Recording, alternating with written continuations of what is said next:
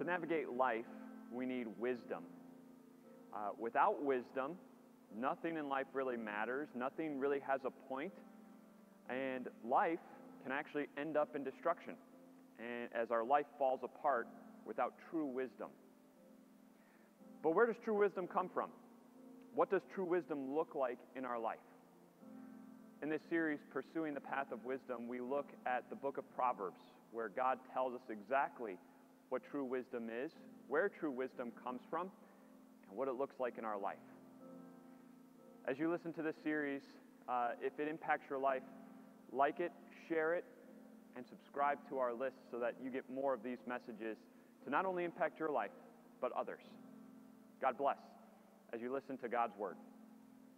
We are in a series called Pursuing the Path of Wisdom, and we've been working through the book of Proverbs and looking at wisdom for our life. And what we've said over the course of this series is that wisdom really comes within a relationship. We know we don't have all wisdom. We look for advice, we look for guidance, and generally that wisdom and guidance is from someone that we trust, a relationship that we have. Sure, every once in a while we'll go to Google or the search engine that we have and look online. But generally when we need advice and wisdom, who do we go to? We go to someone that we trust. And for the Christian, there's no one that we go to besides our Lord.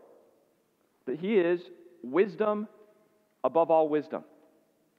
In Him is all wisdom and understanding. And so wisdom comes from having a relationship with our Lord. And we've said that it's not a relationship based on fear. We're not scared of the Lord, but we trust Him and we love Him because He first loved us. His love for us that sent His one and only Son to be the atoning sacrifice for our sins inspires our love and trust in Him. And it's because we know He loves us through Jesus that we're sitting, saying, "Speak, Lord, your servant is listening." We're ready to listen for wisdom for our life. In the last 2 weeks, we've looked at topics where it's maybe easy to admit how we fall in these categories. So the first one we looked at was anger. It's maybe easy to admit that there are times where we give in to anger, and anger shows up in our life, and why and how. Last week we saw how easy it is to be mastered by money instead of mastering money. Those are two topics that are maybe easier to admit. But as I said, today's is a little harder. It's hard to admit when we're struggling with envy. Because as I said at the scripture reading, it just feels so petty. Feels so school-aged that I don't have what they have and I'm going to be upset about it. And yet, it's something that we all struggle with. Everyone in this room has been envious at some point in their life, and maybe you're envious right now. And so what we want to do today is we want to look at what envy does. We want to look at what the danger of envy is, and where do we take our envy? What envy does, what the danger of envy is, and where do we take our envious heart? To do that, we're going to look at Proverbs chapter 23. Here's what King Solomon says around 950 BC. "Do not let your heart envy sinners, but always be zealous for the fear of the Lord. There's surely a future hope for you, and your hope will not be cut off." Do not let your heart envy sinners, Solomon says. Envy is that whole idea that they have what I want, and it's not fair that they get it and I don't. It's that idea that they have it, I don't, it's not fair. And not only is it not fair, but I get bitter towards them because they have it. We know what this is like. We have this feeling, don't we? It's not fair that she can fit into that dress at her age.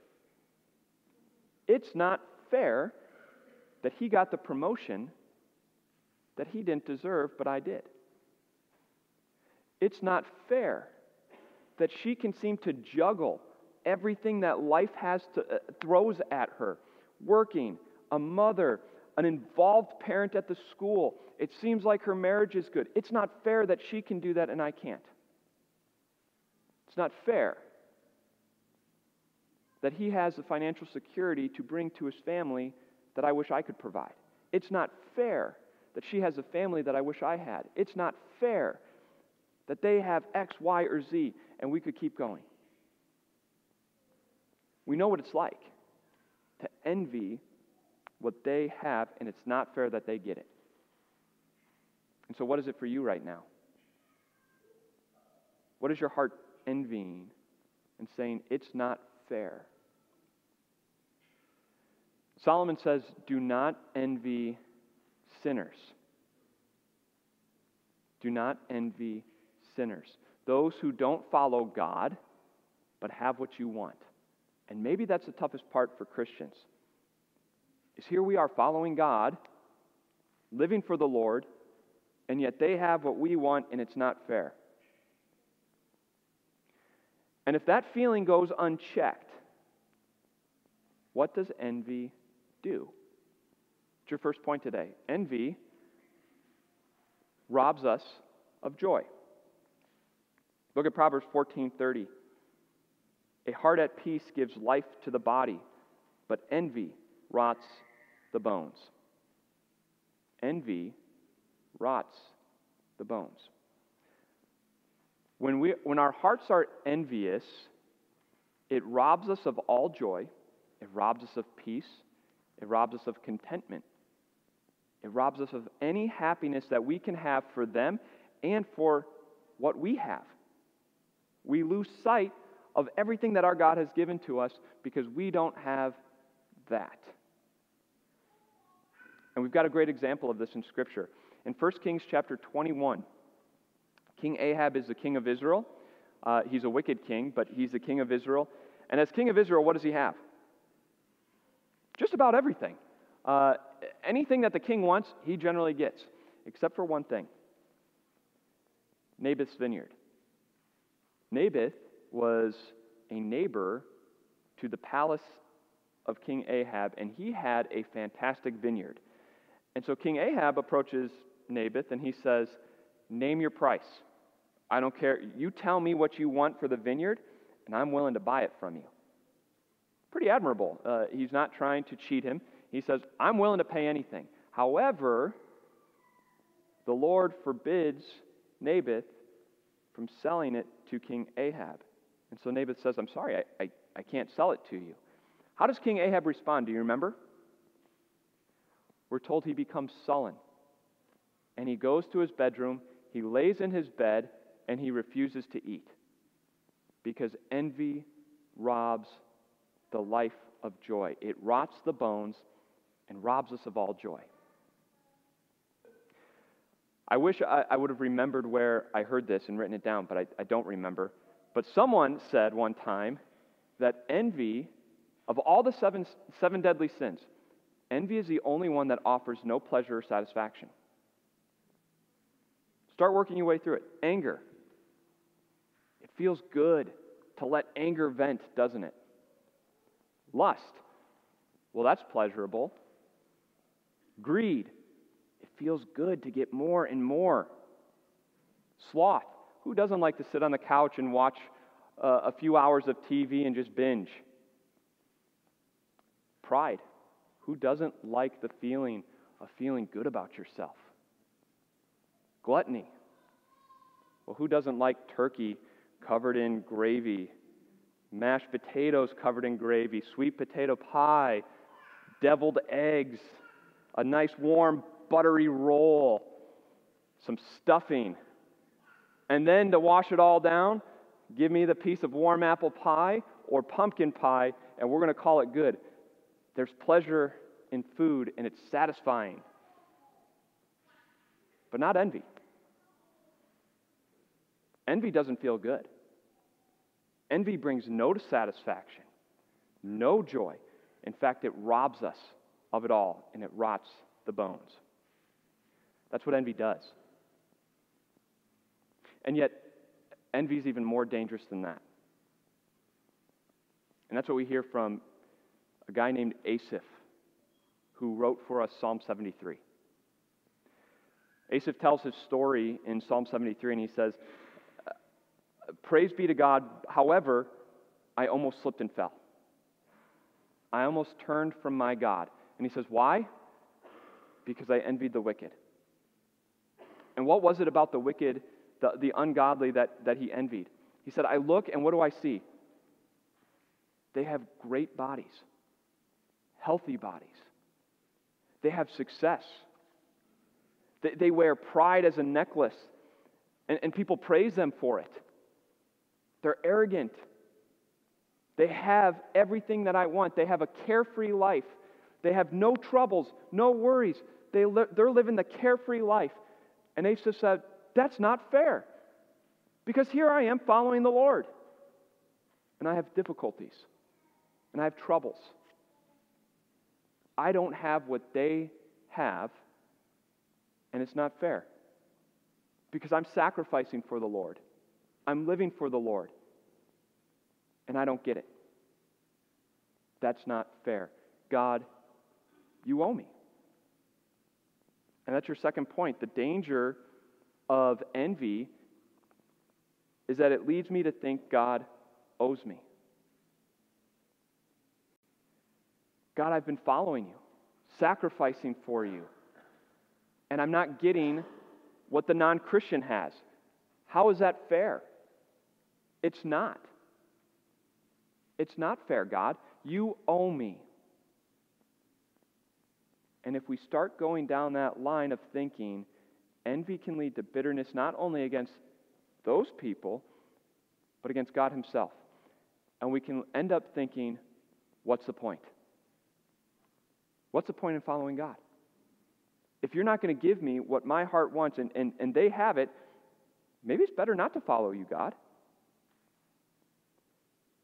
This is where Asaph was. Have you been there? Are you there? Maybe you're here today with just a little bit left, like Asaph, you're about to fall because, God, you're not giving me what I want. Asaph says, as he thinks about all this, he says, as I think about all this, it troubles my heart that the wicked get what I want and it's not fair. And he says, it troubles my heart. Until when? He said, until I enter the sanctuary of my God.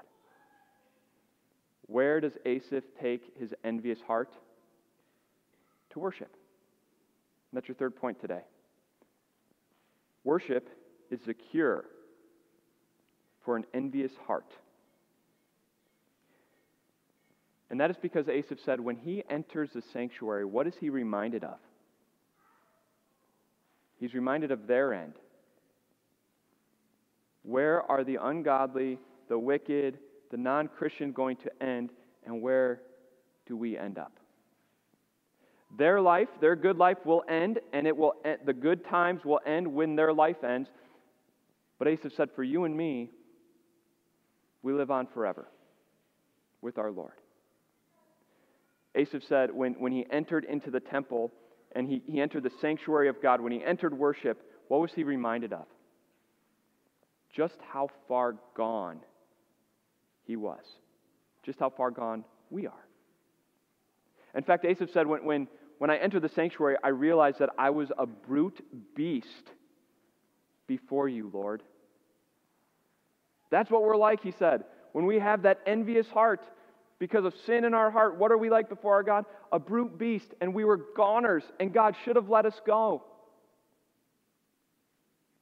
But instead of finding a God who let us go, he finds a God of love, a God of mercy, a God of grace, and a God of forgiveness.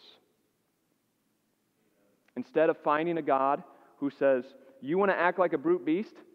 See you later. He finds a God who is always with him. Here's what he says in Psalm 73. He says, when my heart was grieved and my spirit embittered, I was senseless and ignorant. I was a brute beast before you. Yet, I am always with you. You hold me by my right hand. You guide me with your counsel and afterwards you take me into glory.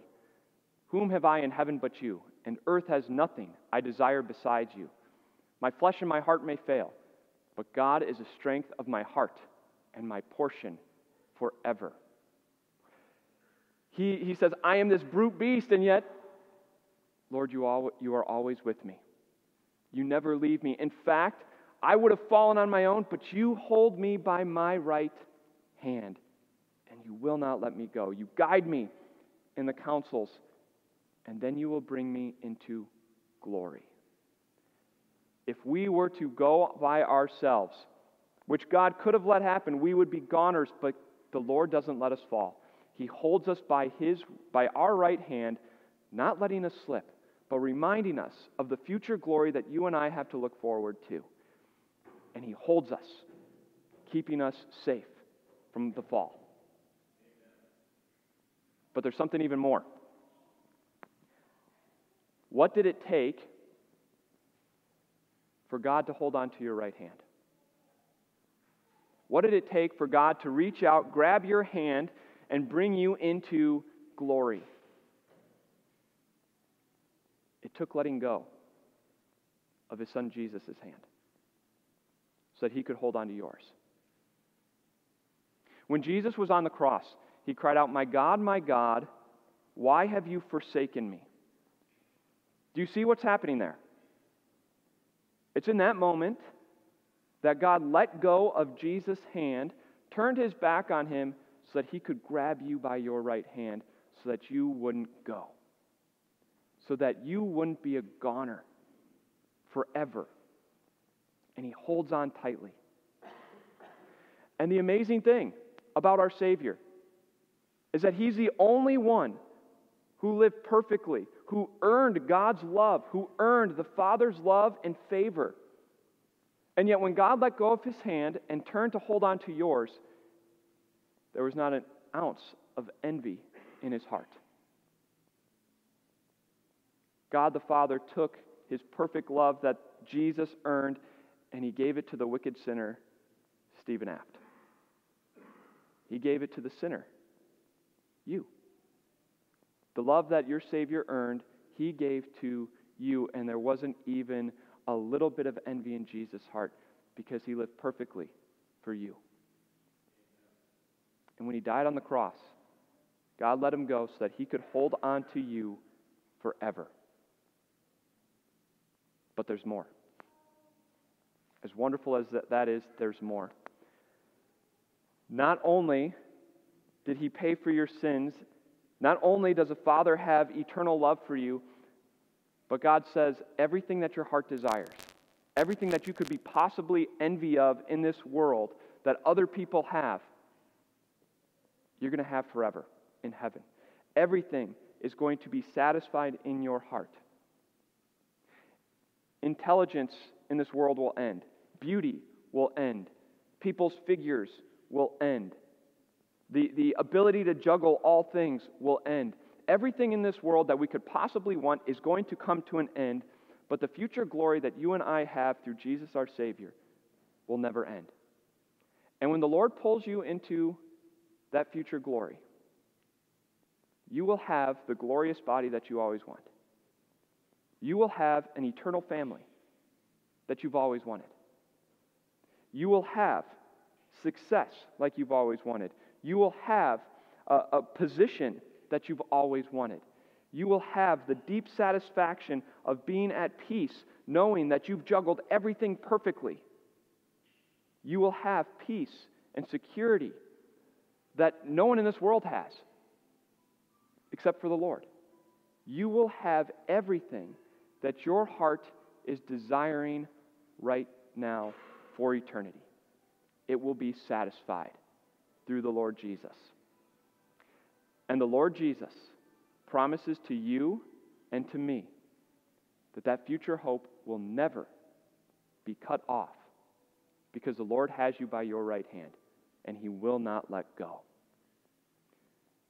This is where we come. This is what removes the envy from our heart as we come to worship, because we remember who we were, we remember what we deserve and what we have through the Lord.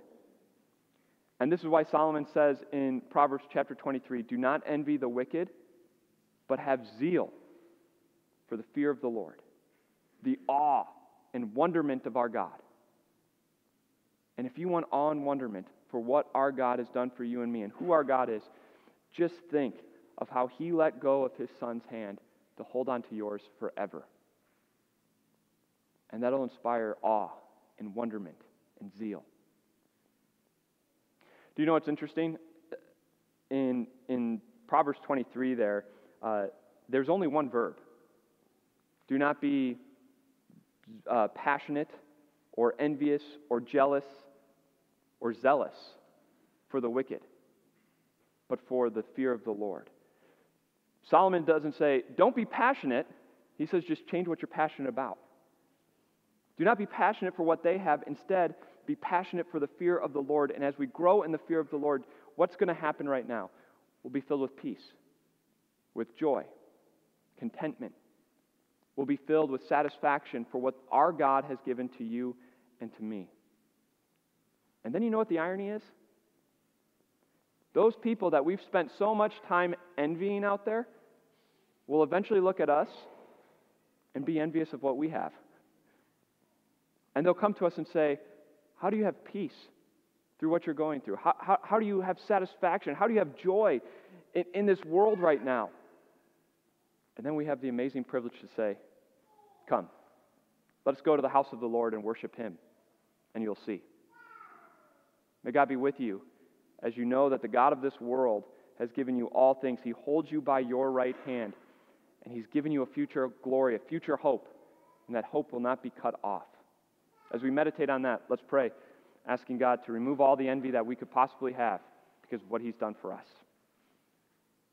Gracious Father in heaven, you're a God of mercy, a God of grace, a God who does not let us go. Instead, you hold us by our right hand. We thank you that in order to do that, you had to let go of our Savior Jesus' hand, your Son Jesus' hand, so that we could be held on forever. We thank you for forgiving our sins at the cross. We thank you for opening eternal life for us, and we thank you for that future hope that will never be cut off. Everything in this world will come to an end, but our future hope in heaven will never end. We thank you for that. We know that when we enter into glory, the deepest desires of our hearts will be filled. And now, as we are zealous for the fear of the Lord, and as we grow in you, we will experience deep satisfaction, deep peace, and deep joy, even when we don't have what we want. We ask you to be with us, fill us with joy and contentment today. Let others see our joy and contentment, that we may lead them to you, the God who satisfies all desires for all time. It's in Jesus' name we pray. Amen. Thank you again for listening to this message today. It's my prayer that it has changed your heart as you grew in the message of your Savior Jesus. Again, if you wouldn't mind liking and subscribing, we'd be grateful for that. God bless your day.